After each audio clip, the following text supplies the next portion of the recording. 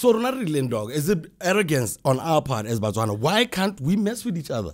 Why can't we mess with other people? I mean, from your perspective, why is it so hard for me to pick up the phone and... No, the biggest problem with people here, like, look, man, I'll tell you this. One of the biggest problem with creatives in Botswana, they overrate themselves. You know what I'm saying? But what they're doing is ordinary. Right now, everybody's fighting to be on a purchase order. Yeah. You know, we've got a lot of purchase order artists rather than studio artists.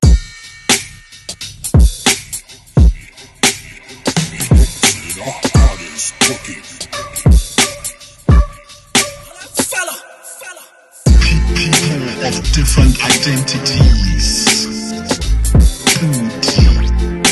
Podcast with SEABELO.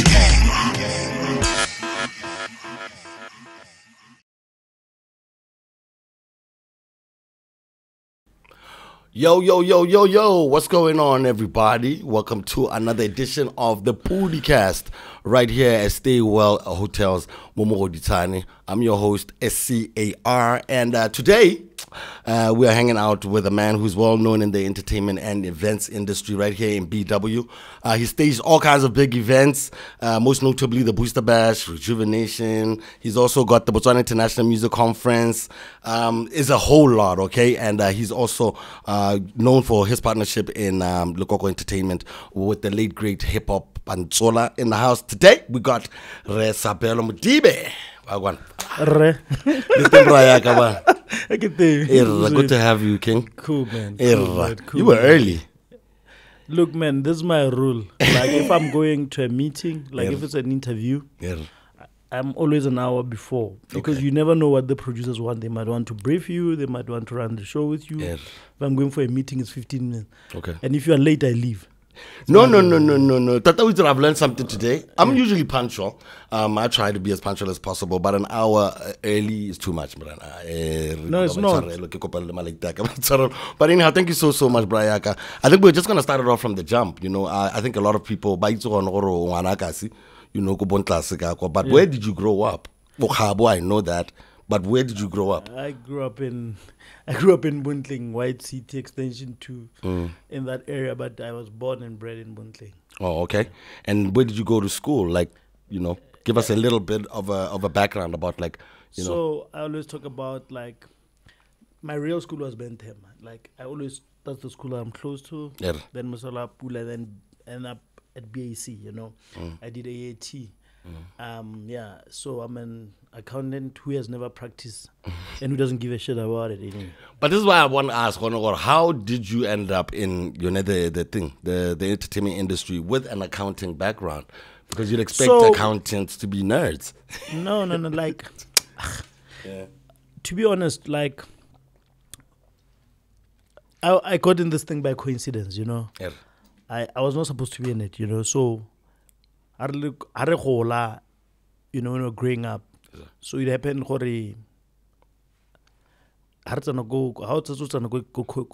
tertiary, you know. Like, I think when we were at school, so we used to try to do parties go BAC, but go balega. So at one point Jabba came to town.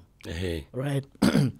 Coming to town, it meant that he needed somebody on the ground. He came with his mother. His mother was coming for a choral festival. Oh, okay. Civic Center. What year is this? I think it was 2001 or 2000. Okay. Then we missed each other. Okay. At that particular time. Hey. Then there was a guy that was dancing for Lebo Mathosa. Okay. Tabiso Khoma at that time. He came down to Gabs. Okay. So he told me, hey man, here's his CD. Because he came through and did some radio interviews. Okay. And I took them. He had just released Muff Town. So I took the Muff Town album. I went to drop it, Garbi one, State House. I mean, then I dropped another one, Go Duke. I remember I gave Duke in particular the CD, I think. Big Duke at Yarn FM. Big Duke at Yarn FM. We were doing a Saturday slot, so I gave him. Then we met with Jab and we started to do this thing, you know. Definitely. Yeah. So that's how it was, like a coincidence. Yeah. Yeah. Wow, man. So then from there, after we met, he liked me. He's like, yo, man, you know what? I really want to work with you. I want you to be my manager. I'm like, fuck it, man. I know nothing about this thing. You know what I'm saying? I'm just this guy. You know, I also go cause I was always this guy go cause I'm always followed by people. You know what I'm saying? So I had always had people around me. You know what I'm saying? So I think that's what really ended up bringing me to the business. Yeah. To the business. So is those people that you ended up employing. So like everybody that you see around me, whether Buffalo, whether almost everybody around me, I've been with them for more than 15, 20 years. Wow. Buffalo 20 years, you know what I'm saying? Half of my life. I met Buffalo when I was 19, he's 40 this year. So it's 21 years. So I'm just, everybody around me, I'm not the type of guy, I'm not, my philosophy is simple. You know, I go through the door, I leave it open for everybody to come in. To come through. You know, I mean, if you remember, I once organized the gig called Rejuvenation. No, we're going to get to those gigs. Because I took a group of rookies, I put them on the lineup, and I told those guys, you're complaining people are not putting on. Bring 30 of your niggas. Everyone bring 30 of your niggas. Then the whole place will be full. You know what I'm saying? People who don't know, Rejuvenation is where we saw the likes of German, Dollar, Ricky Lamar, Crispin, the drama. All of the guys who are running this stuff right now.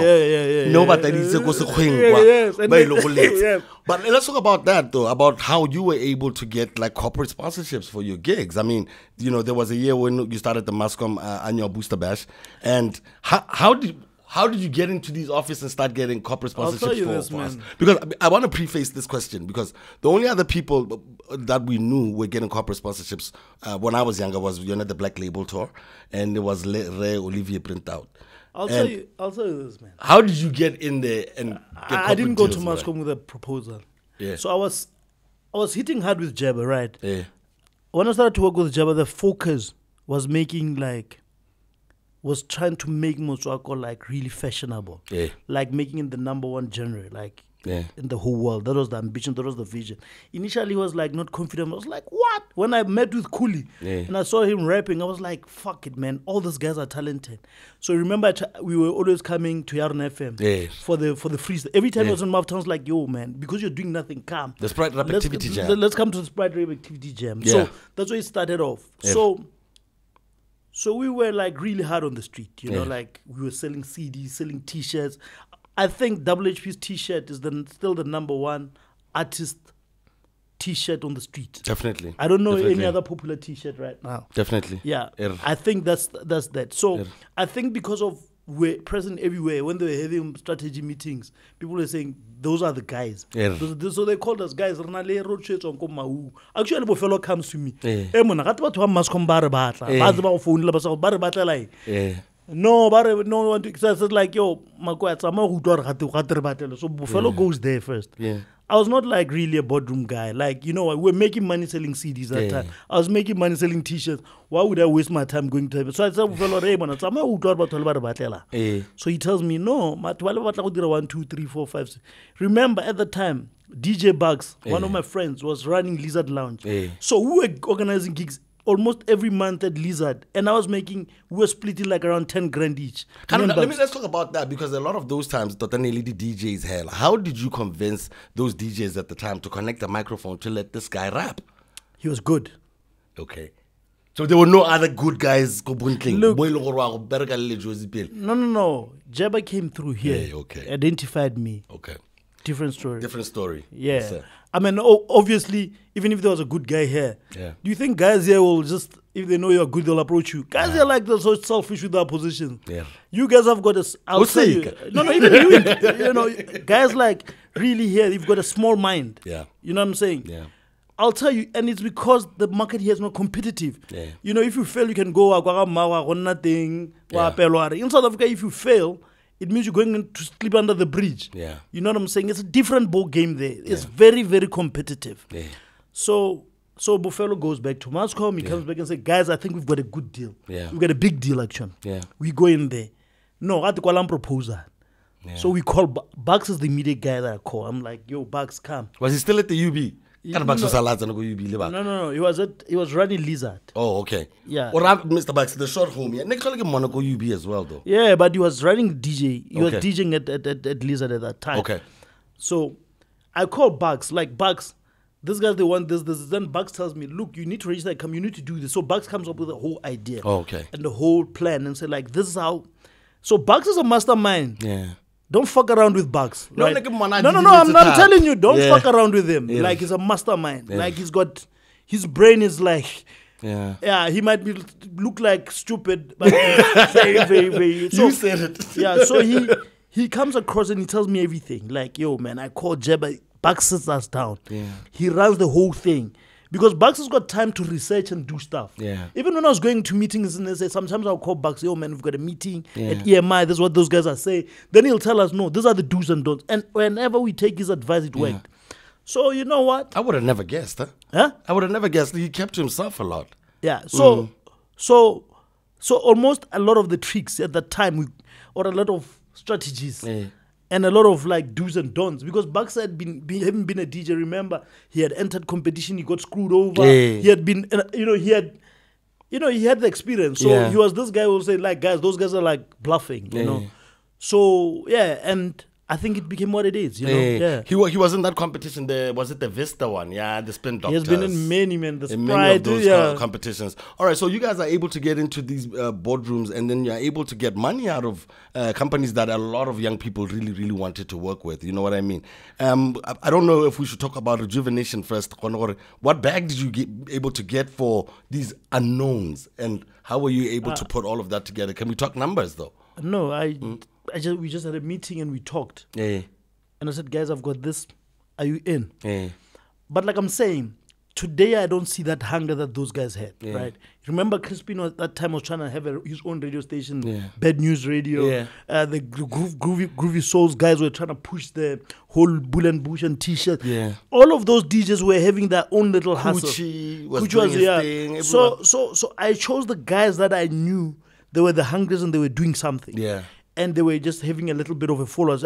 All I was doing is just taking all their fan, just amalgamating their fan base into one huge fan base. Yeah. You know what I'm saying? Yes, but like I'm saying, those guys, they were really, really, they had it. You could see it in their eyes that they wanted it the most. Like, I don't see it most with the current guys. I think the guys right now, they're just hustling to get into the lineup. Right? Yeah. And they don't look beyond being in a poster or in a flyer. Yeah. No, I hear that. That's why there's so many new DJs.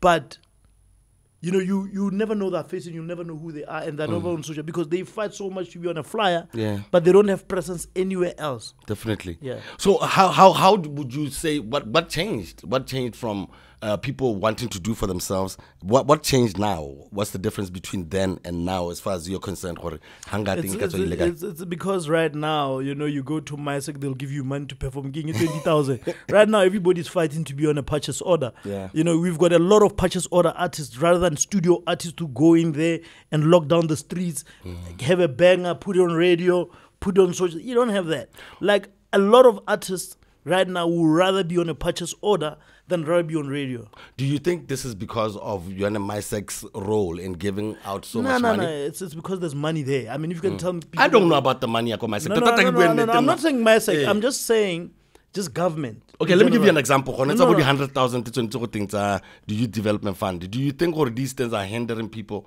young people, from actually working? Like the President's Award, like do you think things like that help out? I'm gonna explain this, right? Yeah. There's a serious need for government funding of the creative industry, right? Yeah. But we need to fund the right things and the right projects, right? Yeah. I organize the music conference every year. I can tell you, almost many people that have come through the conference have come to become great. Yandile, she started with the music conference. I can tell you many people that have come through the conference. But many artists, right, they don't believe in starting by attending a workshop, attending a conference. You had to sit outside P-side, right, for your chance to come in studio. Yeah. But many artists, they don't believe in queuing up and like going through the whole process. They believe in going through the top of the food chain. And that is where the difference is. So for me, the biggest problem is that the industry is, people say there's no money. There's money in the industry, right?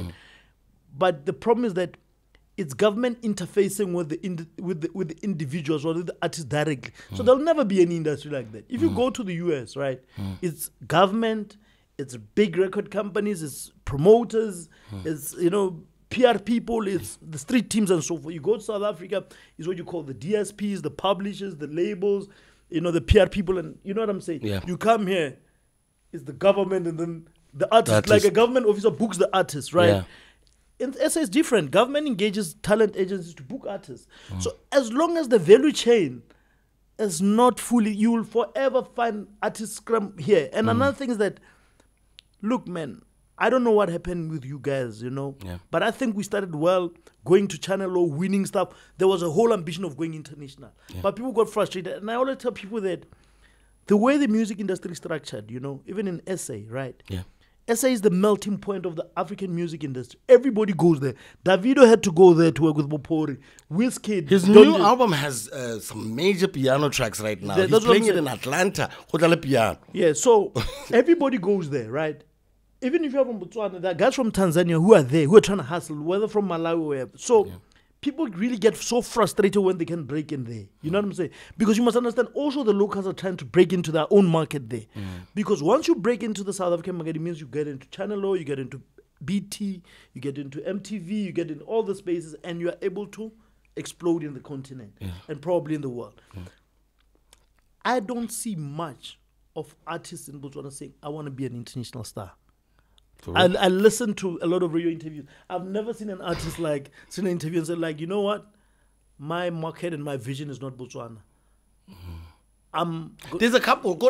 Okay, maybe you haven't been interacting with the new ones. A couple of these new ones really are ambitious, and which is why it's a little frustrating watching them with all of these ambitions, and they lack some of these know-hows. You know what I mean? How are you trying to help, or have you just completely disengaged? No, I have a platform. Hey, you're in the conference. I have that platform there. BET, the MTV and BET Africa CEO was there. Yes. The guy that gets the video was there. So you want to be big, but you don't want to come there. Yes. You know what I'm saying? If you're going to stay there and say it on Yarona, what are you doing? Saying it is one thing, but acting on it is another thing. When I was working with Jeba, I had to do stuff myself. I'll tell you one story. So, after we released the YBA to Northwest, with Jeb and stuff, we were about to drop acceptance speech, right? Jeba calls me out of the blue. Easy B knows the story, he'll tell you. Calls me out of the studio and yo, man, Bizo, this guy's at EMI just bought Mendoza a big car and a house, and now he's the artist. He signed an artist deal, right? Yeah. And I'm like, oh, so you wanna get money from these guys? Yeah. They buy you a house, like you're saying. They buy you a car, and you will owe them 534 million. You will record an album every year. You become their slave, and then from there, when you are not hot anymore, they kick you out. You don't own anything. So is that how you guys ended up doing your own thing with Lekoko? Yeah, I mean we're already doing it, but we're struggling. We're struggling, guys. So he was about to give in. Yeah, he was about to give in. I'm like, so you're gonna get the bag now and run. And then from there, later on when you're broke, you're going to come back to the table and try to start again. Yeah. Then I think he went there, to try and have a meeting. He was trying to do a deal where he was with them and he was not with them. And they say, no, man, what the fuck are you saying? 1 foot in, 1 foot out. So what the fuck are you saying? Yeah. Where is that guy that you're always with? Is the CCP? Yeah, CCP, yeah. What's that guy that you're always with, right? Yeah. So he came down. So I remember when he was looking for me, he went to Easy because I was not taking his call. I felt this guy is full of crap. So he called Easy. Easy calls me and said, hey, Mona, I got to Easy B. No, so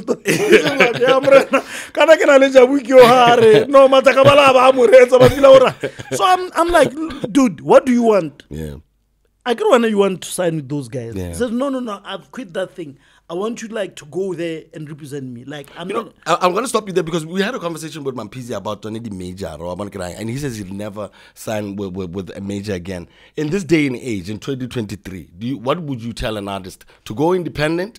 Or would you tell them, or if you have an opportunity for help? And also in the Botswana context, these investors, these dudes out here who are also in event management as well. Bring out a big bag, give it to someone, and then they start, booking whatever, which I've seen gotta complicate the status quo as it is.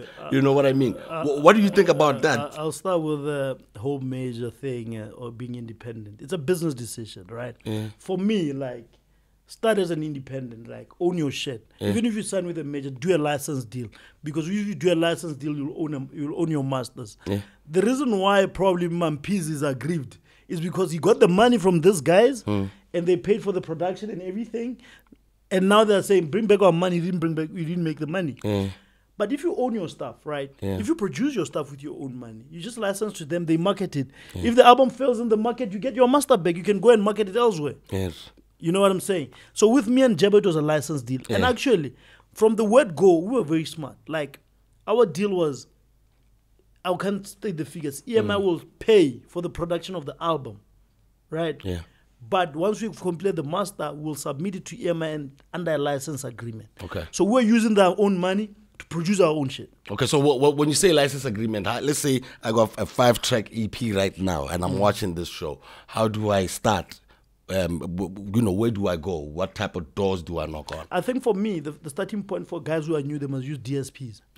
If you are new, just start with CD Baby or TuneCore or all those other guys. Digital streaming platforms. So you can start with those guys. But once you build fan base and your shit is popping, you can go to Africori, because then they can give you a budget to do some or in groups or some of those guys like the Orchard, so because they can give you a budget to do some marketing and some videos. Google, guys. So all these names. So for me, I'll tell you this: if you are starting as a new artist, there's just so many videographers from Limco who are sitting home. Get a guy that's going to be doing content for you, right?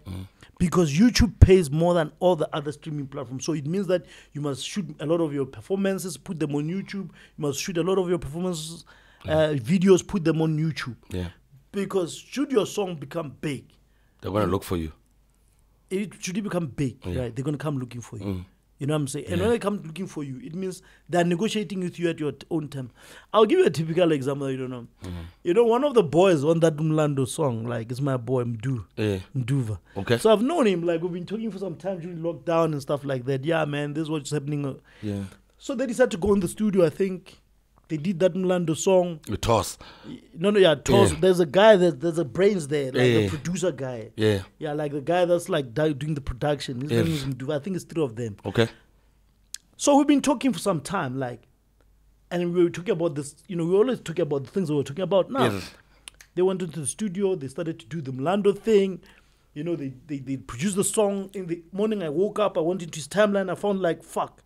Like, I'm listening to something and it's a bomb. I send him a WhatsApp. I'm like, yo, man, what did you just do? This is a bomb. What's happening? I was like, yo, man, this thing has gone viral. Like, by 2 o'clock, everybody's dancing all over the place. And I'm like, I sent him a message. I'm like, my nigga, you have arrived. Like, out of one moment. So, I think right now, people, like, artists, they don't take people in that, through, like, basically at home. You, like, with Ben T and Vizo, it would have been great when they were making that album. Like, they're taking fans through the journey of making the album, everything, and people are recording with them throughout. And by the time the whole thing drops, because right now I think that thing of theirs is the biggest thing, the track is really nice. Henny Ice Tea as well. You know what I'm saying? So I'm saying, imagine if they could have just formed the whole journey from the time they met. We're going to do this album. They're going into the studio. They're doing the track selection, the producer selection, the sound and everything. And another thing is, which I see with artists, lack of collaborations amongst locals, even internationals.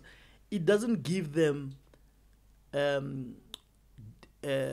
diversified productions. You know what I'm saying? You can hear there's a fella. This is so imagine if you were gonna get a fella and you were gonna get a fellow T on an album, like on a production. It's a piano, it's a hip hop. So the artist as well goes another level, because the production diversity also gives them that. So Ronald Dog, is it arrogance on our part as Batswana? Why can't we mess with each other? Why can't we mess with other people? I mean, from your perspective, why is it so hard for me to pick up the phone? And the biggest problem with people here, like, look, man, I'll tell you this. One of the biggest problem with creatives in Botswana, they overrate themselves. You know what I'm saying? But what they're doing is ordinary. You know what I'm saying? We overrate ourselves so much that, sometimes it's crazy. Like, guys in my office, people, like, guys are always laughing when I'm telling them the stories. For the past 10 years, we overrate ourselves. Look, we're not we're not talented more than anyone else. We're just talent. Talent is talent. You know what I'm saying? I'll tell you, Burna Boy is not the most talented African artist, or Davido, or Wizkid, or whoever. Talent is talent. It depends. How is it harnessed? How is it marketed? How it is marketed? How it's packaged? How it's presented to the audience? Right? That's all. You know what I'm saying? I mean, tell me. You want to tell me that in the US, Chris Brown is the best like R&B dancer? No. It's about like his packaging, his brand. Because you know, the music industry, right? It's now the branding industry. You know, the best branders are in the music industry. I'll give you, there was a Japanese guy some years ago, Gangnam Style. I mean, that was pure branding. Everybody was into that thing. It was playing everywhere. But I mean, that was crap. No, even Snoop did a song with him. You know what I'm saying? No, but and at least Bonnie, they know how to position themselves. I think I want to get one more positioning. I think we left the Mascom conversation too early. Are you still trying to do events? Are you done with the eventing? No, I'll never stop. You never, okay. So let's talk a little bit about how did you get Mascom on board? I mean, you were doing a lot of it. I mean, you were doing the Booster Bash, you were doing Rejuvenation. There was also the endorsement deal for DJ Tracks and Bodaxless Masadi and Bojaba. The rule is very simple, man. You must be hot. I was hot at the time. You know what I'm saying? So if you're not hot, nobody's going to fuck with you. You know? Because I'm trying to, like, but there's a lot of, there's a lot of other... Producer hits. You got no hit. It's a simple rule. I mean, I sit down sometimes. Artists, blind dude. My man, do you have a hit? If you don't have a hit, keep quiet. Okay, I want to get to that also. There's some people who believe that they have hits, but they don't get booked. We're still at the same place that we were about 20 years ago when it comes to South African musicians being paid way more than... I know you're going to be brutal about this, so I'm getting myself ready. So, why is it still the same? Because we're still doing the same mistakes, the same shit that we were doing 20 years ago. Explain. Look, man. How are guys getting 250 grand let me tell in advance? No, let me just set it up for you guys, okay? There's some people who are coming into Botswana here getting 200,000 pula before they even set foot on a plane. And then, where now only hit Botswana, you'll be lucky to get 5 grand. My nigga, at the end of the show, or even 10. So this has been happening. It's 20 years in, dog. Yeah, and it's still going to happen the next 20 years if you don't change. I told you, the music industry works on branding, right? Is the biggest branders of product and the creative industry, right? I'll give you a typical example, right? Davido came down here for the Forbes thing, right? No, it was whack. It's your own opinion. Let me finish. You're killing my dream. Okay, sorry, okay. Let me chill. Yeah, cool. Back. Right? Why did Davido come here, right? The Forbes guys, they sat down and said, look, who's got the best statistics in terms of streaming in Africa? Who's got the best statistics in terms of record sales? Who's the touring artist right now? Who's more accessible for us? Who can be relevant in Botswana, right? I think Davido's been here 2-3 times. Yeah. And the name, I think Africa, that pops out is Davido. David. Yeah, right? Yeah. When they do put all those questions, they pose all those questions and say, in Botswana, which name came out? Right? So people must stop frustrating themselves about lack of achievement, which results because of their actions. Yeah. Because right now, Halorwa Kenya no, Maro Kenya because of the Ozodi Dira. What's the blame Kenya no? Yeah, so right now, there's just a lot of self-sabotage. Yeah. Right? Yeah. You know, I believe those guys, right, like you guys are building stuff, right? Yeah. Yeah. How long has it taken you to get these guys? It took us some time. I mean, even no, not this particular group of guys. Like the guys that you have gone to and they're like, Scar, man, fuck you, we want the money. Yeah. My man, about 3 production companies. Yeah, but you know what I'm saying? So my point is that you need people that are visionary, that can get it. And if people don't get it, they'll never get it. Yeah. So a lot of our artists, they'll never get it because they don't get it. So the starting point, Caesar, is very simple. Put a structure around your brand. Yeah. Manega, I get la lotle. You hear what I'm still with Bobo. Right now, people think that my success is because I'm my man. These guys that are around me, it's not that they're fools. Like, it's a group of guys. When we're doing the DBS thing, DJ Fresh was shocked when I brought all those guys. I brought Bufelo again, he was on the road. Yeah. I brought all my guys, about 52 and 4. Hey, 52, yeah. Because for me to be successful, those guys must be there. That's the core. People, they don't understand that for you to be successful, you have to have all those guys, spokes. So, when I win, they win also. You know what I'm saying? So the biggest problem is that guys, when they win, they want to keep the back to themselves and give the other guys the scrums. You're not going to go anywhere. Like, nah, I'll never starve, right? Because I've got these guys. When they go out there and they'll go and say, I think this is you, buddy. Because they know even if I take the proposal and go and present it and it's not them, they're going to eat. They're not scared that if I'm in the forefront, they're not going to eat. So right now, your boys, like right now, if somebody was going to call them and say, guys, come and pitch something, and they think like, yo, man, hey, this thing is much bigger. Let's think about giving it to that guy. They're not quite sure that guy will kata. They want to give it a shot. Because guys have created a situation where banoka babang. You know what I'm saying? So you've got to stop that shit. You know what I'm saying? You've got to create trust amongst your circle. Trust around it. Not even when the booster batch didn't go well and Mascom said, guys, we're not in and stuff like that. I didn't starve. Right? You know, I had more guys come in and say, yo, Bizo. When things were not going, guys were calling me when I'm down now. Yo, Bizo, we can't let you go down. Come, run a spanner forward. Majida, come, run a spanner forward. So I had another layer of people coming, calling me from anywhere. You know what I'm saying? And I always tell people these things I'm doing with Fresh and everybody, they're not by luck or by favor or by anyway. It's because I've built such a big brand and I've built such a big name and I've got a big circle of people. So when I'm doing something, they all go into the field and fight for it. You know what I'm saying? I want to talk about the Department of Broadcasting Services roadshow. You guys went all across the country. Was it a success? Yeah, a lot. What exactly were we trying to do? One, it was to identify talent. You were there, you saw the talent. All those artists that you saw performing, you saw them for the first time. For the very first time, all of them, except Apollo and Polo, right? So we went around the country, identifying talent. You know, they were not only identified, they were given money. You know, like, I think they won. No, there was a lot of money flying around there. How much are we now? 20, 10. I was so happy. It was like a beautiful day. They were not winning only. They were told, go to the studio and record. You know, others were bought studio equipment, others sound equipment to use, I think, the top 5. But the emphasis was to build capacity of these artists, right? The top 30 that we identified that you saw at the last, we still have them in those group. Fresh still talks to them, still mentors them, still gives them advice. You know, it was just like throwing money at problem. But the one thing that we learned also when we were on the road is that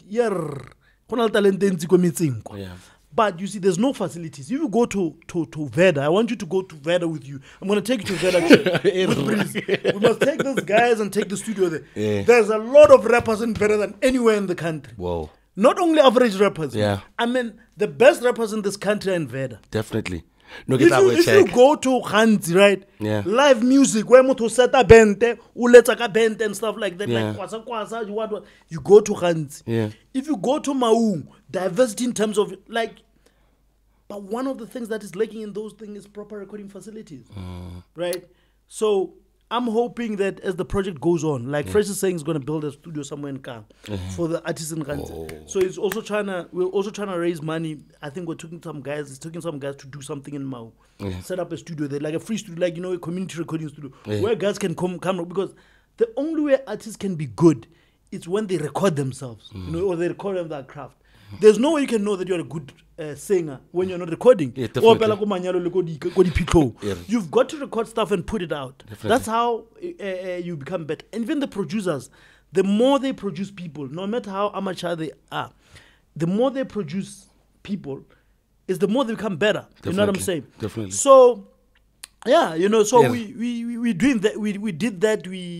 identify that, we boot camp them. You know, we did a lot of stuff, man. Definitely. We also helped them to digitize their catalog, like put it on iTunes. You know what I'm saying? So we're still helping them, like, you know, with the DSP thing, because that's where a lot of youngsters struggle. Even, you know, once you have, you know, transition from studio to digital. I think one of the guys has dropped an album now. Botizo, the first guy. Botizo, okay. Yeah, it's like it's from Rand. He works a lot with Skizo. Oh, he did a song with KSB, December. Oh, yeah. Yeah, that vocalist guy. Wow, come on now. That name, you must remember it. KSB. No, HRB Botizo. Okay, HRB Botizo. He's from Umawenen. Okay. No, really, we'll keep an eye out. No, definitely. I'm saying, remember Botizo. In your life, remember this name, Botizo. Botizo it is.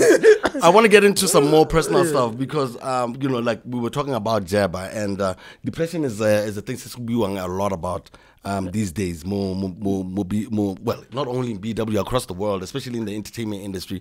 Every other week we're hearing about Dintwana, you know, because of whatever they're going through. Were you ever able to talk to Jabba about what he was going through? Not really, man. Like most of the time, I would hear it like he's gone. I will hear from somebody. Hey, mona, Jabba, I'll go to Gareth Clifford 1, 2, 3, 4, 5. So I'll give him a call. We meet. Hey, mona, can't talk to what's wrong now. It's busy. You know how he's. I'm fine now, man. I was like, you know, So I think also this thing, it needs, you know, these days, you know, like if you've got a mental health problem, people laugh at you, you know. They laugh at you, you know, like people take it as a joke. Like Ngotemuth has lost his mind, you know what I'm saying? People, they don't feel, there's no empathy, you know. So I think there's a lot that needs to be done, especially education. Same way like HIV/AIDS, you know, libo, sugar diabetes, I think there's a lot of effort that needs to be done in terms of issues of mental health. Did you see it come to this extremity where Tata he would ultimately take his life? I mean, we hang out with our boys, you know. No, you'll never see it coming. Yeah.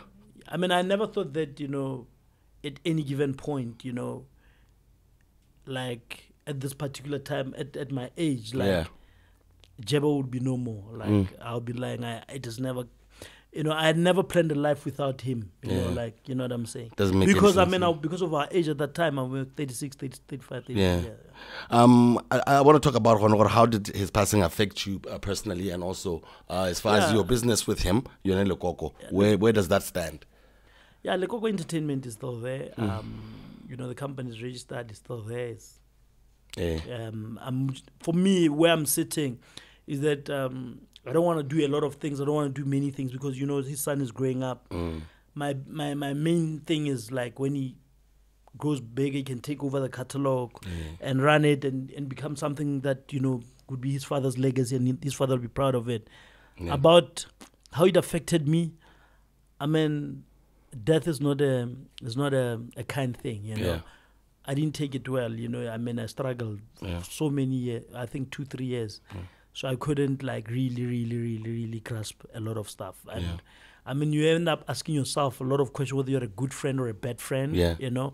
So it had me questioning myself a lot, you know what I'm saying, about the type of person I am, you know. Speaking about that also, I want to talk about also Jabba's ex-wife, Lerato. You know, there's an excerpt here from a South African newspaper, you know, Modibe, I quote, a Botswana national alleged that Singadi was not the artist's wife. Let me cut you short. Did you say these things, man? Let me tell you this about me, man. Where Jabba is involved, right? Yeah. And his son is involved, right? And his mom is involved. I always do everything to protect Jabba's son. With all my life. And I'll never entertain any other person or any other, and I'll never make an interview or anything. But you must understand that I have a boy to raise, you know? So I must watch what I say in public space. Definitely. I'm not going to go out there and do interviews about Jabba to try and promote myself, and then at the same time try and profit from Liano, you know what I'm saying? Yeah, that's not me. I mean, I was Jabba's friend. I get 2 cents. So where I stand in life, right? Because Jabba is no more, if Liano is not gonna gain from it, I'm not going to talk about it. I'm not going to do it. Yeah. Everybody knows. Everyone is not going to benefit from it. Because look, man, where I'm sitting, I've got my own things. I've got my own. I've got I don't owe anybody anything. I can go here. You know what I'm saying? Yeah. I don't need any catalog. I don't need anything that Jeba owns, right? Yeah. Yeah. Because I've got my own things. He had his own things. So for me, the most important thing is for Ntwane, I feel a matric, I feel you know, on the shop. Like, you know, he must, like, if he wants a Nike Jordan, that his father could get him. If I can afford it, I'll buy it. If he wants to go to this, if he wants this, I must be able to do that. Because Definitely. the same thing, if it was me, Jeba would do it. Yeah. So that's me with it. And like, just to wrap it up, and he is protected. You are doing everything that you can to protect it, because, like I'm saying, look, I can't protect him. I can't protect him what's happening. It's none of my business there, and I can't control it. But in terms of me trying to make sure that he's at least, you know, feels what you that, can do. What I can do in terms of what, you know. The most important thing about the whole thing is he must feel that I care about him. You know, he must not feel, yo, diamond, popile. You know what I'm saying? Yeah, you know what I'm saying? He must, you know, we talk every day, almost every second day, like Gurana, sometimes Gela, Gurana, sometimes phone. So we've got that relationship. Like, I'll tell you, man, my relationship with him, that's dope. It's more like a Jeba's Bizo relationship when we're younger. So we've got our good days and bad days. He looks exactly like him, man. Yeah. And he wants to come down. Can he spit? Yeah, he's a good animator. I don't know whether he can speak, but you must check out his Instagram. He's really good in animation. No, you must tell him to. You must commission him to do some of your artwork. No, he's one of us, Kakwan. And I don't know. Nice. I have asked him, are you a rapper? He says everybody all the time asking him can speak. No, rap was, I made it fashionable for us to even have careers. So you know what I mean. It was nice to see him receiving Netlane award, your lifetime achievement award. I want to talk about the Botswana Music Union. That when I think I joined the union because of you. Yeah. Because I realized, well, okay, cool. Here you are. You can at least help. Because now, Botswana Music Union, you know what I mean? Because, you know, he was feeling you can effect change when you are inside. How did you and BOMU reconcile? Because I remember back in the day, structure, and then out of nowhere, you were all the way that side, on the other side of the road. I'll tell you one thing about me. It's black and white. Yeah. If you're doing some bullshit, I'll tell you out. I'll call you out. Yeah, if you're doing the right thing, I'll applaud you. Yeah. I'm not the type of guy that's going to speak. Why did you walk out the first time? No, I didn't. I just left when my term left. When my term ended. You were, what was your official position then? I was Secretary General. Okay. Yeah. So, for me, man, any organization that seeks to represent artists, right, must benefit artists. But at the same time, artists must play their part. You can't stay home and want people to go straight for you, like what you were doing when not joining Cosmo. That was very reckless and irresponsible. So you've got to be part of the conversation. No one must speak about you without you being at the table. And this is why the artists in Botswana get it wrong. You want people to sit there, Arts Council, to speak about you. Are they going to let us in there though? They will. It looks like man, you're not a victim. Stop. No, I'm not playing the victim. Usually, Botswana, just like with everything else, it's about accreditation. Hey, do you have a BA in this? Do you have a BA in that? Before you can even get into any type of committees. No. Can't you get in just because you are V-Man PZ and you've done a lot of stuff for BW Music? You don't even need to be in a committee. You just need to. Can I have a National Arts Council? Wait. I'm not trying to be controversial. No, you're not. I'm answering you. SV. You don't have to be in the board. You just have to make sure that PODI-CAST is an affiliate of the Arts Council. So that when they call a meeting, you are there to raise a hand and say, guys, this is what I'm thinking. SV. Okay. Participate. No. Don't think about it twice. This is the biggest downfall. My nigga, if you're not at the table, and people are negotiating and are at the table, those are the table, they'll get whatever is on the table and leave. You can't come late and say, I hear you. That's the biggest downfall of everybody. People, they want to stay home.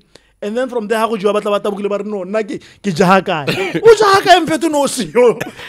hear that. And okay, Total Music Group. I mean, a lot of us saw you write so much about it on your Facebook, and then it came into fruition. And then ultimately, because but I confess, is he really doing it? And you did it. And ultimately, when have you started to doubt me? No, it wasn't doubt. We didn't keep sometimes we never sometimes do it, especially when and then you feel like you've already done it. I've seen a lot of people do that. I'll tell you why I went that route. So we're in a lockdown. We're sitting inside the house, right? Yeah. We're sitting inside like in house arrest. You can't get all out. of us. Yeah. So I'm like, what am I gonna do? So first thing. I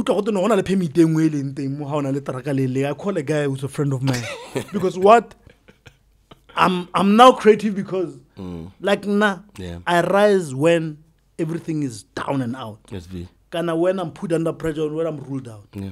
So everybody go complain. I'm like, fuck, I'm not gonna be home. Yeah. I need to find a way of leaving my house every day to gain inspiration in the street. Yeah.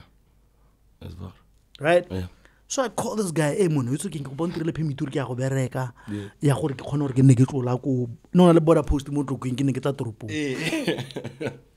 Every day I'm driving in my car, not going anywhere. There's no one in town. Like it's dead. Yeah. Nobody's recording anything. Yeah. And I'm looking at what's happening all over, man. People are recording, people are doing stuff. I'm like, fuck, you know what? This might be a time to start a music company. Yeah. I start. I write it down. I check out. I find that Black Coffee has just bought shares in Galo. And so I was like going through it. I found that this guy, Steve Stout, started United Masters like at DSP. Yeah, I saw it. So all these moves are happening on lockdown. With my experience, I start conceptualizing Total Music Group like as a music label, as a music consulting firm. As I'm writing this thing, right?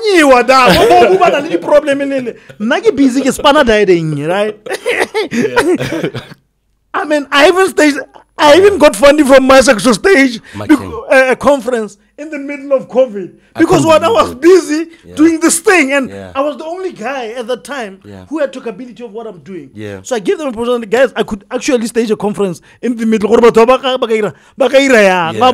So I was being creative. I was like at my height of creativity at that time. And then you get that I think Tondorai gave me 10,000 to start. Yes, I think 10 or 20 grand. Tondorai actually gave me money and I got to register it. Hey, dog. So I was like the guy that was doing stuff that time. Yeah. So when lockdown now opened, the BOMU guys were trying to start there. I was never parallel. Yeah. They had to come and say, SB, so you know what? We've got this thing, but it's already derailed. Yeah. Because just generally people were not in a good mental state. So I was like the guy that... You were active during the time when everyone else now dormant. So I was. By the time opportunity came, you were able to take. I had a permit, like, my nigga. I was going to offices. Remember, I had a permit. Yeah. So when people were locked, I was able to go to people's offices. Like, ingenuity. So you need to always, if you are a creative, you always need to look at. When there's a challenge, you always have to look at an opportunity. Before that challenge, don't say mare not le na le kwala gore re bulelwane. I was always ke utlwa batho ba mana ba re ba bulela go bulelo. No, like they say, it's an opportunity. So I want to talk about Bo MTV Base and Bonabo UPIC as both sponsors. Like some of these things, Bizo, you make it look like light work. You had founders of Bo Bushfire Festival, Vic Falls Carnival, and Head Honchos. What was the plan with all of that? And also, are we going to see them try to, Bo MTV Base pick up stuff from Botswana? Like, look, there's a disconnect here. Look, I've said this before. These guys, they trust me with our brands, right? Yeah. They'll continuously come here. I'm not going to call an artist call a pay or an MTV base. That's not what I tell this to the people that are funding the conference. Like, I'm not going to call somebody from home. If guys are thinking that go phone like our international music conference, guess what? You've got it all wrong. I'll give a typical. Sereds went to Bushfire through us. Went to Vic Falls Carnival through us. I know a couple of artists that we have taken to some of the platforms, some of the festivals. Ba le re ba connectile mo go tsone ba khona go performa go. Nah, where I'm sitting, success, right, is for the dream chasers. If you don't want to chase your dream, and you know you how do about MTV base when on go la peng konzora matakanyana ba le ba my nigga, I can tell you there were 3 guys that drove from Joburg, right, to BMC because they saw those guys. They called us and said, guys, re batla boroko ba 400 pula ha re batle madimo go lona ha re batle eng re tla conferencing, we want to meet with this, can we meet with them? We said yes, you can, right? That guys like Sechaba and 2 guys came from Lesotho. So BMC very slowly, like people are coming out. Very soon you're going to see people come from Maftown to come to Gap to meet with these guys because the platform is there, right? Like I'm saying, the difference between art and any other product is that this a person must on their own volition come and make the connect and make the deal. You know what I'm saying? I think artists need to come to a point where they're not good business people. No, and get business people to run their enterprises, because I'll tell you, man. No, stop right there. In Botswana, when you try to get a business manager, usually not end investor. Up in the not investor. No, it's investor. Let me tell you this. And that's supposed to be your manager, and you're like, what is this dude doing in the newspaper? Isn't it about me? I'll tell you this, right? Look at the guys in my circle. They because he's an actor. He's an actor, yeah. Yeah, you know, he wasn't so that's why he's the star in our group. You know, he's well known more than many of us. He's a celebrity. Yes. And you take 52, you take Dave, you take Double, you take myself, you take Spokes, all those guys. They're never in the newspaper, even when they're getting interviewed. You will never hear them Babu interview. You know, and they turn down an interview because they are not the stars of the show. So one of the things that I've realized is that so you cannot go and employ somebody else nang office, else nang camera, else nang obora ka tla go spana le wena go direla sengwe. You need to how simolla o batla motho o antshwara o ipotsa gore motho o tshotse. Like people say, but Jabat market. I was having people that were following me at the time. He realized that I have a cohort of people. So you have to go to someone. So right now when I scout about just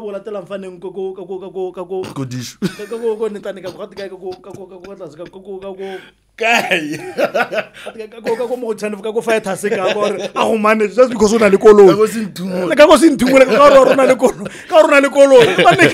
No, I feel that. I want to talk about events managers versus promoters. Is there a difference? What are we seeing now? We're seeing Limco, they have these courses, and we have street dudes. You know what I mean? Are we living in separate worlds here? And also, you know, I think maybe because I never know who to ask these questions. And then we have government departments that have people who do events themselves too. What are we doing? That's what I was telling you. First, before anything else, I want to start with this one. I don't think there's street guys who are doing events anymore. Yeah, you know, art is it's an inborn thing. You know what I'm saying? If you're going to say you're going to be an event manager, you need to have an intuition for it. You need to have a thought process. The success and the failure, it depends on the support system around you. Because you can never do an event alone. You know what I'm saying? If you're doing an event, you conceptualize it. Put people in the positions where they have to be. Good how real event, stage manager, MC, sound engineer. You'll get what lack of those people means to an event. Right? So I don't think it's street people. I think sometimes it's inexperience and unprofessionalism. There's no difference between a promoter and event manager. Right? An event is an event. You know, a promoter is just a name. For me, a promoter a promoter of a company or of an event or some stuff like that. For me, I think one of the biggest downfalls in the industry is that people, they don't believe in upskilling and retooling themselves altogether, either by going back to class or either by working with people that are in that craft to always Netland. For example, I don't know anything about film, right? but I was doing film, and the project was fresh. I brought the guys from Courtside. When we were supposed to shoot videos, I got your guys. These guys, they came, they shot them. I said, guys, we're not in the video game, right? You guys were doing this thing. Let's get the guys that are in the video space. Let them come. As small as the budget was at that time, at least we've tried it. We know how it works. We can say, guys, now we want to do bigger budget videos, bigger number of days and stuff like that. So the most important thing is always to run into different people's paths. You know what I'm saying? Like now one of my biggest things, which is my strength and why I'll always be successful, is that I've not locked myself. I gotta get into local corner for me to be successful in this thing. And about 1/20. And again, local corner 18 2. But I'm gonna look good client. I'll give them 18 and keep my two.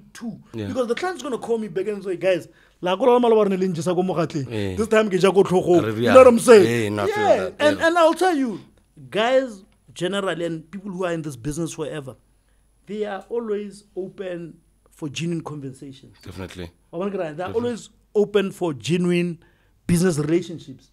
And I always tell people this. I don't have to sign a contract with local corner or with anybody for us to have a deal, right? Because if you can screw me without a contract, it means you can screw me with a contract too. So for me, the starting point is, can we work without a contract, right? And I learned this from Fresh. That's what from Eric. What is screwing you with a contract? No, we'll see. Caesar. Caesar is going to go, but still, he's too smart for his own good. But then, because of loyalty and because I'm monarch Brazil and he's taking care, we never signed anything. And I got a channel forward, and I was able to be who I am. You know what I mean? So I feel that completely. So for me, if you look at almost everything, right? Guys that are going up, especially the guys in film, the guys in other sectors that are growing, and all those that are going, like if you look at Newman, like how he evolved from doing promos for gigs. Dude, this dude is someone else, man. You know, going to where he kept on upskilling himself. You've got to keep on upskilling yourself. You don't have to go to class. You upskill yourself by associating with guys that you can learn from and always go up. And also staying on the internet and learning. But if you feel that those things go to school. Like you. What you are doing right now, going back to Limquet at 60 years old. It's commendable. My man, people, they go and No, but I want to say, there are guys that are back at school, but they are government. Government has a little degree. Starting point, I hear a government degree, but I'm certificate. About 45. They are going back to do a degree.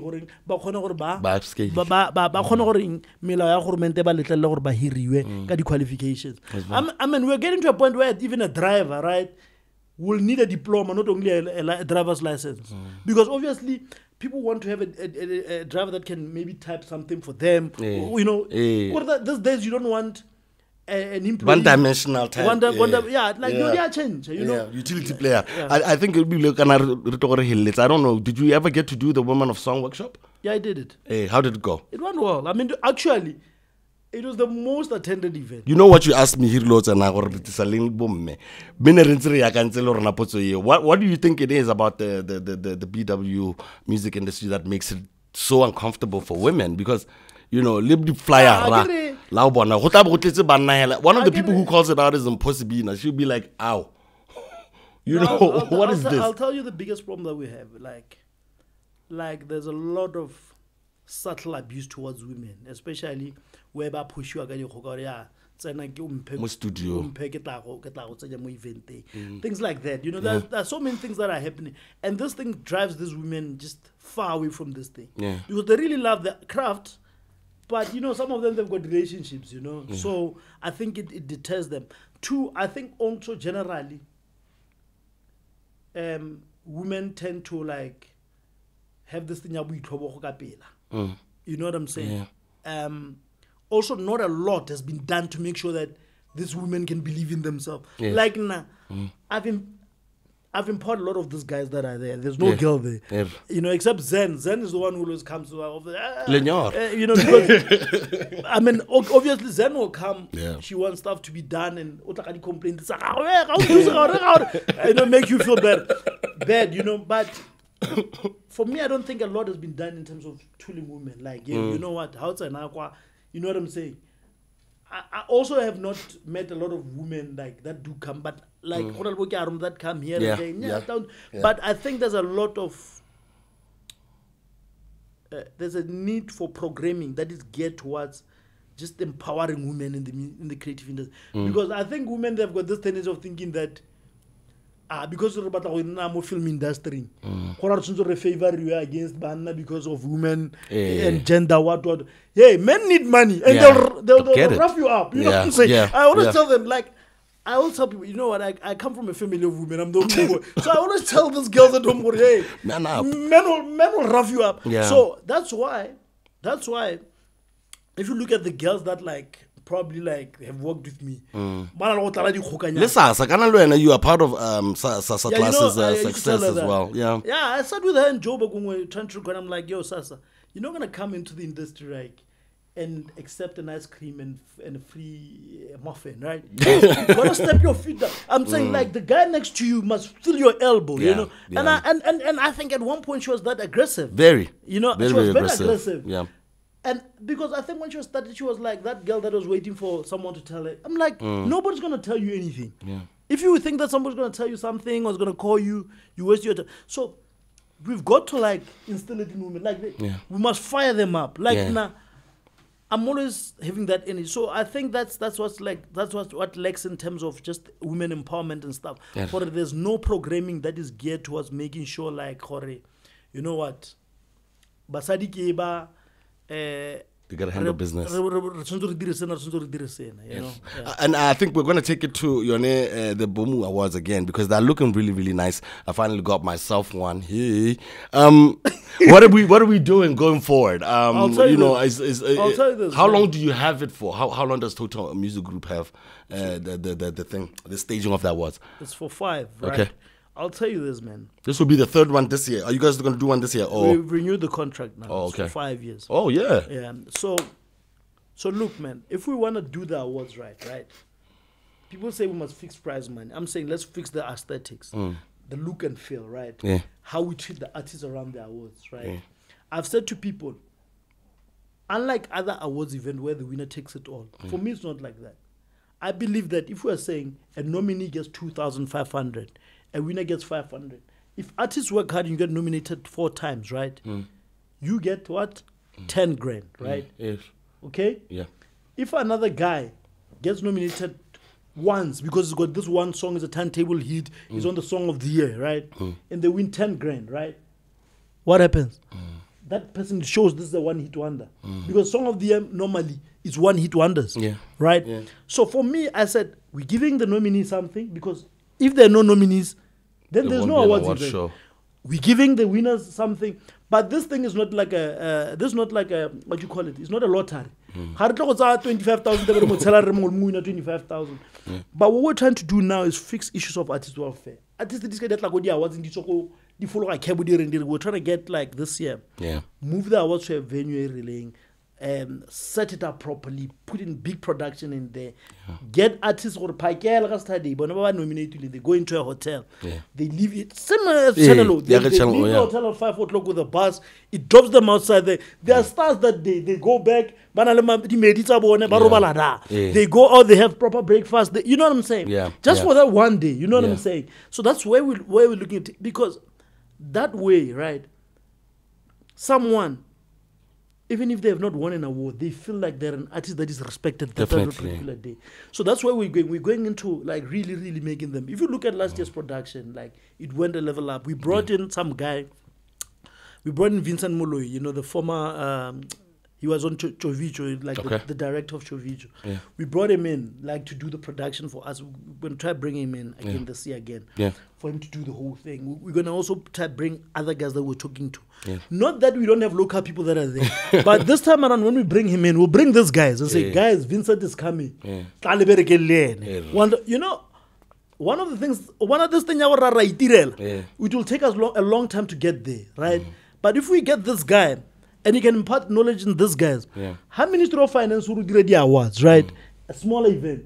They're able to take the standard that they have learned from this guy and instill it at a lower level. So people, they know, hey, you cannot do that, because you must understand, the awards show, it's nothing about what's on stage. Forget about anything else. People don't care whether the chair cover. People film what's on stage. That's what the whole time is on TV. What it's about, So we need to put in a lot of money into what's on stage. We have to make sure you know what? There's ailment. This time we have to check everything. Do you have any illness? Do you have low blood? So if we know that you're a good performer for the whole week leading to the awards, right? We must be having a specialist to check what motuo. How will he make? Because we need to, you know, when I went to the BETs with Jeba, when we went to the US, no, it was not the BET. I forgot those awards that we went to. What were they? Boss, every day, do you want this? No. There was a physician there. You know what I'm saying? Yeah. For the 4 days. How about the pause? You know, you know what I'm saying? Yeah. You know, you know, so we have to get to a point where people, because also that is the only way we can get sponsors, right? Yeah. If we take the production of the awards, right, and we put it up there, and people see this artist on the stage, but it's just saying, "Don't let proper wardrobe." It's a Moscow autonomy. Look at you. So we trying to work on this thing, but they taking time because but about how much mini. Since we're 500 we're meeting you halfway on your wardrobe. You know what I'm saying? I'm trying to instill this because in other countries, people, they don't need a wardrobe like a costume fee, because generally they've got sponsors, they've got an industry that is fully fledged where there are brands. But in countries that are developing like Nigeria, Ghana, when there was and the nominees are announced, there's a costume fee. I think it's about $500. I think at that time it was about $50 something in Ghana. So we're trying to introduce some of this things. But the artists are not going to costume fee. No, the costume fee. Because I'm paying you price, man. Because there's a culture of getting the bag and running out. So we're working on this. Also, another thing that we fighting very hard is change of mentality. You know what I'm saying? Yeah. You know, to try and change the mentality of people, not only those who are participating in them, the artists, even those that are viewing the awards, so that they respect the artists. But the only time the artists can respect is when they respect the event themselves. Let's talk about that though, this respect level, because quality control is also a problem with BW. And I always go back to like the presidential awards. I don't know what was going on there, because like it just threw in a whole lot of people, and you know, you give them 10 grand, so what? And then they don't perform all year. You know what I mean? How do we control quality more BW? Because at the end of the day, we are not doing the same thing. And some people will probably get more airplay, let's say, because you have the about Tobanas Bizo way more closer than some of us. To some extent, as compared to some of us, they would probably listen to you. Or the conversations I'll tell you this thing, Nai. Let's be honest, man. You can never develop any industry with competitions. That's why people buy the graphic designer, how to logo competition. They go post that because you've got to commission art, right? And now a music awards ceremony is not a competition. Okay, if you look at the thing that we did with Fresh, it was not a competition. It wasn't a competition. Yeah, we were going out. Parama stage, it was like Mighty Song. How full of 500 pool? Parama stage, how full of 500 pool? We are looking. Come and showcase your talent. You coming here. All of you you're getting 100,000 worth of airtime from RB2. You're getting what? They're getting what? Damn, that's what was going on, huh? Yeah, 100,000 worth of airtime for you to promote your stuff. I think it was about 15,000, 20,000. I forgot the prize money per person. There was an amount that each and every artist was getting. And then those that are excelling, I think it was about 3 or 5. They were getting additional thing. For the videos that they were shooting, quality like video alone, I think it was 15 grand. If you know what I'm saying? You hold us. We brought in the judges, we brought in so there was a whole ecosystem. After they did the thing, I think the 5 companies that were doing the videos, we had judges as well. They were doing the judging for those videos. I think Maratoning was there, Kennedy was there, I forgot another person. And then in terms of the music, after we did the whole music thing, or the audio, the Mapala was there was also Hensi. Who was the other person? I forgot the other guy. No, you were busy. Yeah. No, because the ecosystem was big. I can't remember everybody, you know. When we were doing this thing, even countrywide, we were getting guys like, but the street guys. There were guys that like in Kobokang, their job was to pick artists, like they'll go to Hanhai, get this guy who can sing, get this, when we're fueling them and giving them something. That's dope. You know what I'm saying? Hey man, who do you know there who knows who's good? No, I know so and so. So you've got to get the guys that can get that are good, you know, to bring them there. That's how we. At the school that we went to, you remember the young kid? The little mama. The girl was made to sing, then said, we got get out the way, move. I know her. I remember her track, and it's stuck to the head, But there was another one at Kanketso. You know, the other one who's more like Afro pop. He sang at school. We got her from the school assembly. We took her to the truck to say, come, sing. And we saw she has it. So sometimes to identify talent, it's not about like really getting people to compete. I want to stop you there first because we're going to run out of time. But I want to talk about your other, because with anything in Botswana, when the pula starts circulating, there's always going to be some talk behind why you guys and why DJ Fresh. My man. Is there anyone here? Don't point at me. No. Including you. No, I'm not on this level. I'm asking you a question. It's very important for you to answer this question.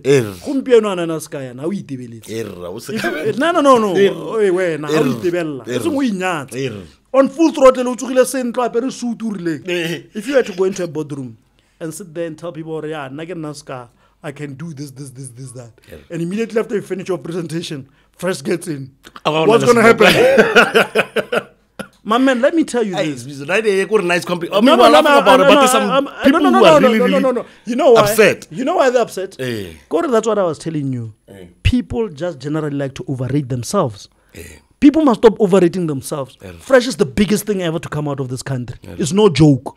There's no one who comes number 2, 3, 4, 5 from where he is. Probably it can start at number 10. I can tell you, these guys that are shooting this thing here, if there's anything that they've tried to do in SA today, and they go to South Africa today, and they say, we've been trying to call this guy's not answering. And Fresh calls this guy and say, local corner.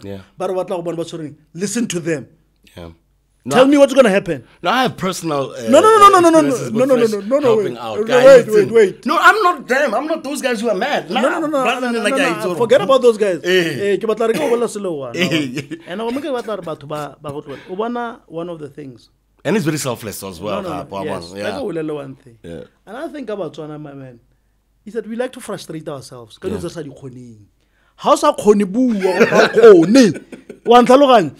like to say, boss, we do the BOMU awards.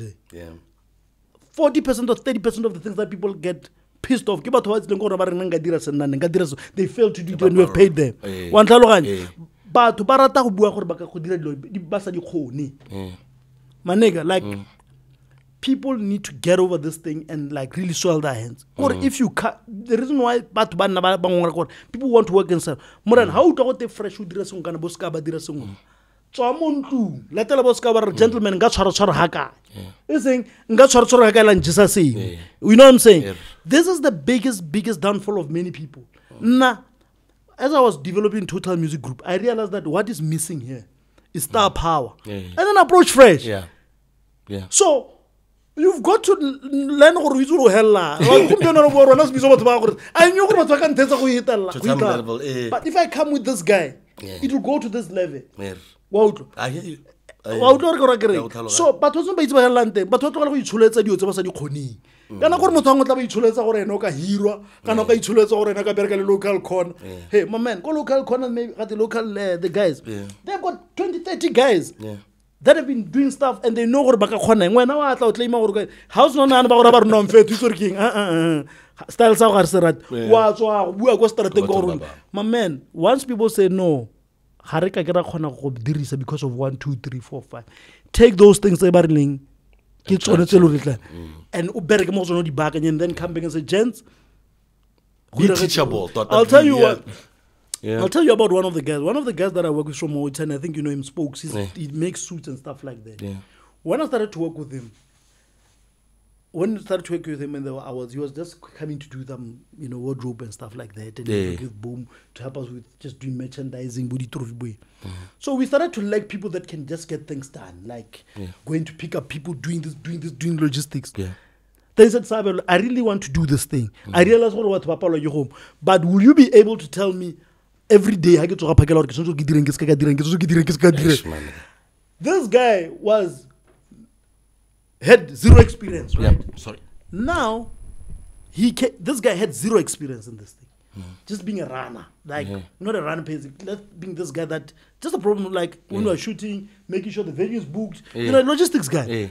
Yeah. But right now he's like far better than many people that have been in the industry in just doing that part. Like getting the booking done, getting this thing done, getting quotations done, getting a task sheet done. You know what I'm saying? Because there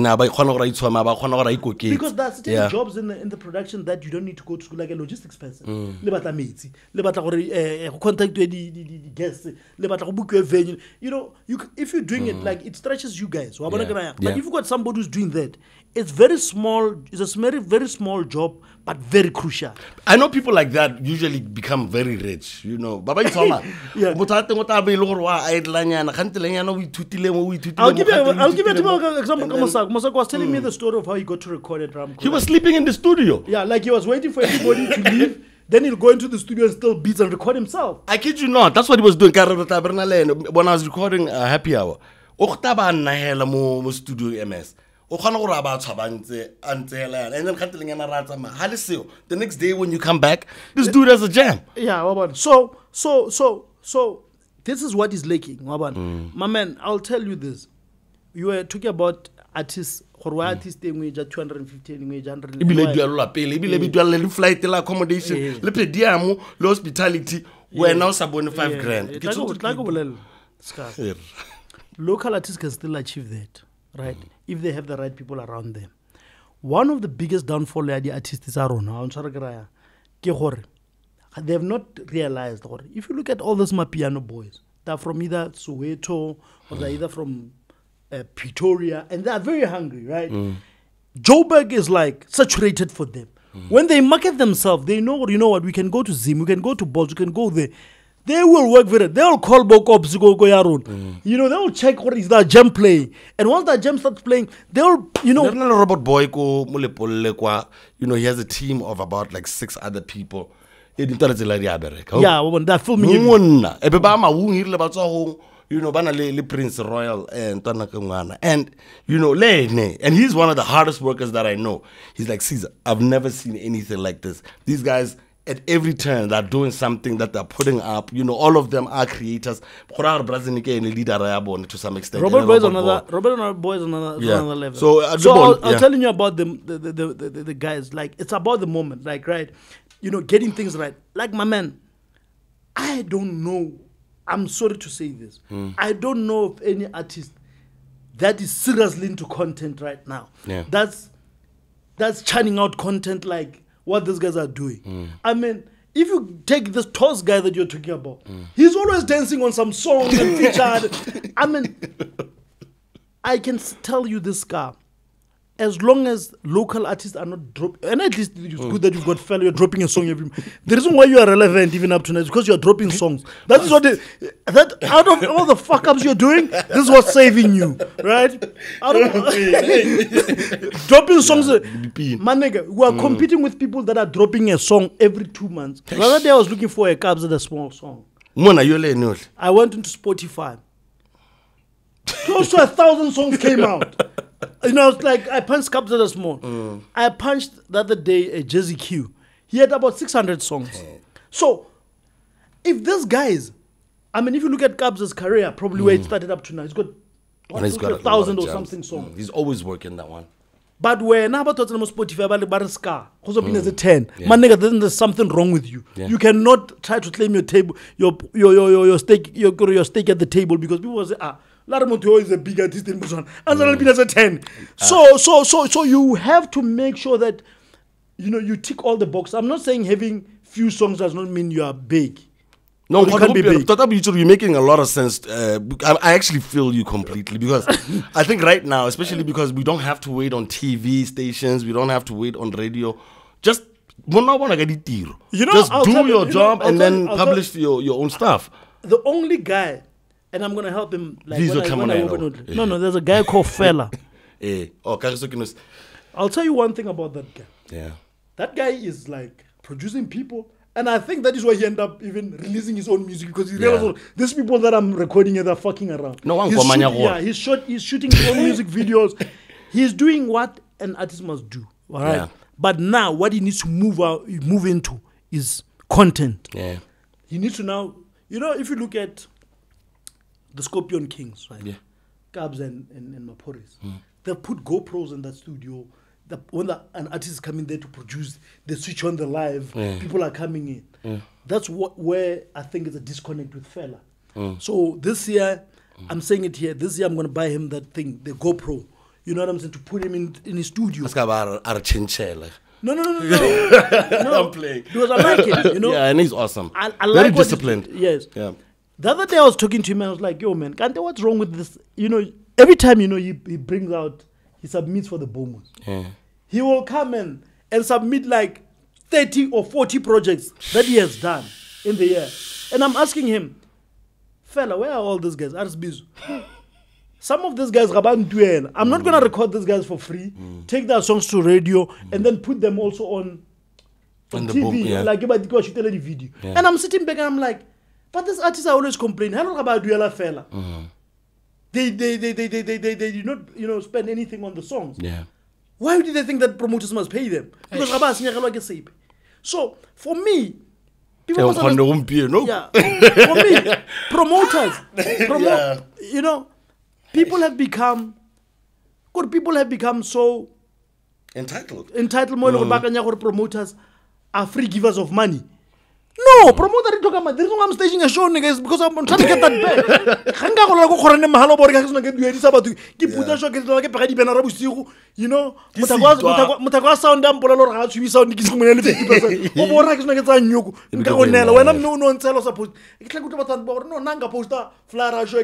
Just because I tell niggas, post that flyer every day, because at the end of the day, you're not doing it for the promoter, you're doing it for the fans. I want to tell people, if you know your worth as an artist, the moment you start promoting your gigs, it's all on. Is the moment promoters are going to come to you because they know, you know what? Why push? He makes sure it's on tweet. I'll tell you, Black Coffee. My man, if you look at Coffee, he's coming to him, he retweets that thing. Yeah. Somebody else, like I heard you say, but can I coffee about send you? No.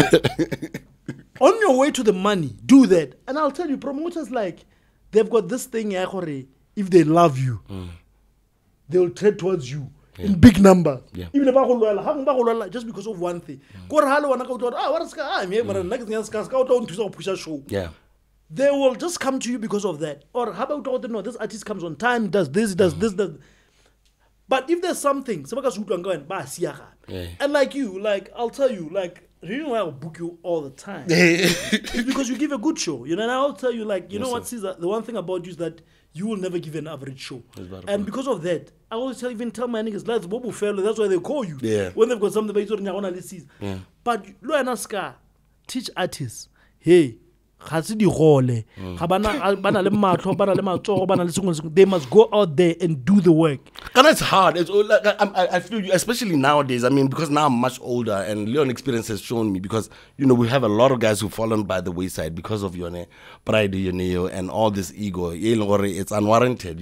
Rebecca Moore, we're in the same business together, so why you gotta have an ego?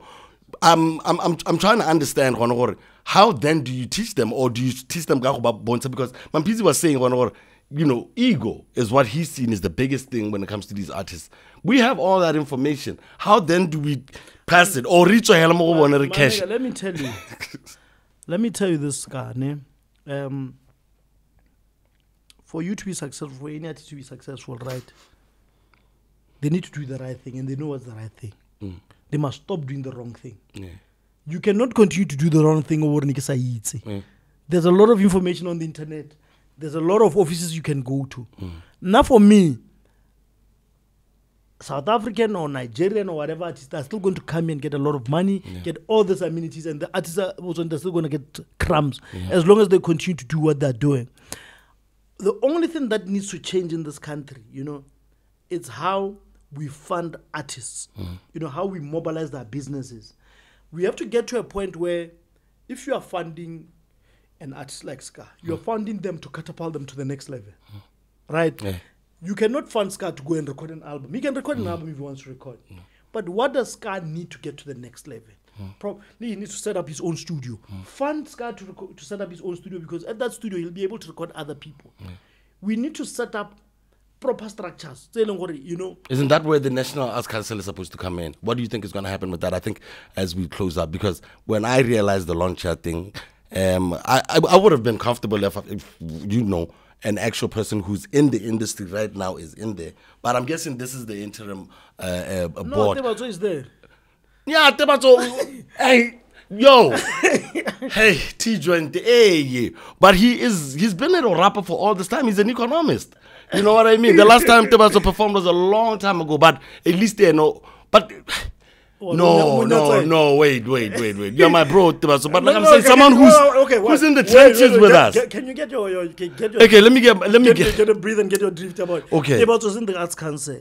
He knows the music business. Or probably I would want to believe that he knows what's going on. He's a recording artist. Hey. He was a recording artist, and it was a very, very different time. Kuli wasn't a solo artist back. It is a long time ago. It's a long time ago. I want someone who's actually in the trenches right now, who actually knows context they are on, and how much we've regressed. Yes, I will tell you how the Arts Council can be successful. It can only be successful if we go to them and tell them what they want, or what we want. Sorry. Okay. So were you invited for the launch? Yes. Were you at the launch? I was invited. Okay. Because right? No, because what's happening? Yes. So I'm trying to figure out, because I see it's always the same people. No. It's always the same people. Yes. Build your name. Hey. Make your name big. Hey. And make people respect your craft, and they know whenever there's something, your name comes at the top of the list. Let's go to the National Arts Council offices and register. Another thing is, when they call a consult, let me tell you this. This is a rule that I will tell you. When there's a meeting, what only meeting Arts Council, you guys are 5-6 years, right? Write your points. Give it to one guy who's outspoken. You don't have to be there to represent the whole group, right? Make sure this guy is there. When he comes back, call a meeting, guys. Let's make a young go, right? Okay, fine. No matter whether you feel about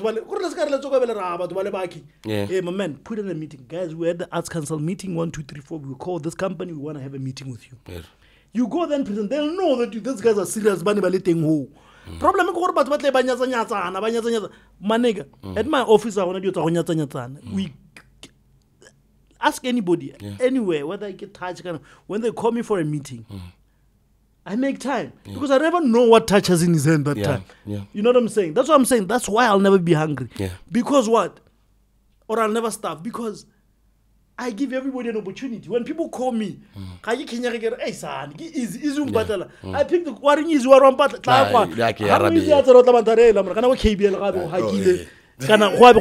what I'm saying? So the mentality of people thinking that they can go to the top and eat alone.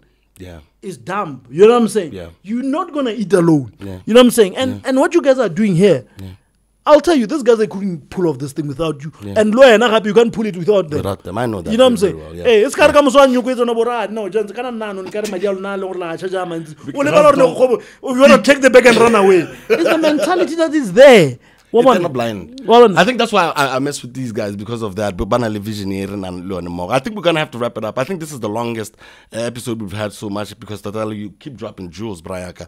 And shout out to you and Total Music Group. What are you guys looking forward to doing? Are you gonna sign artists? Yeah, I think what I'm doing now, right? I'm working on buying a stake in a label in SA that's doing this piano thing, right? Guess what I'm doing? You don't know. People, they think that I'm not empowering those guys. The plan is to take artists that are like here, plug them to this label, even producers, plug them to this label, because those guys are happening now, right? It's worldwide, right? Because those guys are happening now. They're able to diversify the sound of the producers that I'm bringing from here into their sound, and when we turn it back, Right? We've got a crossover sound that can work that side and this side, right? And then we've got 2 markets. 2, you are able to also catapult the artist to another, because those guys are doing amazing stuff. It means that they've already built a network of TV channels, of radio. So when we plug the artist that I have, and it's got this guy's logo in it, they don't say, keep on mambo. So that's for Total Music. Like I was telling you, right now the industry has moved from one man show. Like Total Music Group will not make it alone. So the best way is to partner with those that are strong in the market. Awesome stuff, man. Mr. SEABELO MODIBE, thank you so much, Brayaka. And thank you for being early. And thank you for the jewels. I mean, guys, you know, as BW musicians, I think, you know, participate. You know, you can't just sit there and say and see things happen. And Mampiti said the same thing. It's like, yo, if you're not at the table, people are going to make decisions and they won't care. You know, people are going to tell we're not able to happen. So it's been reiterated. So now you understand. Guys, it's been dope. It's our 4th episode. Shout out to Local Corner Multimedia. And of course, it's Stay Well Hotels right here in Mogoditsane. And also our content producer, Mili Beleme. Thank you so much, Mamisto. We out here, PODI-CAST. This is a family thing, eh? I want to get out of Mr. Hey, baby. People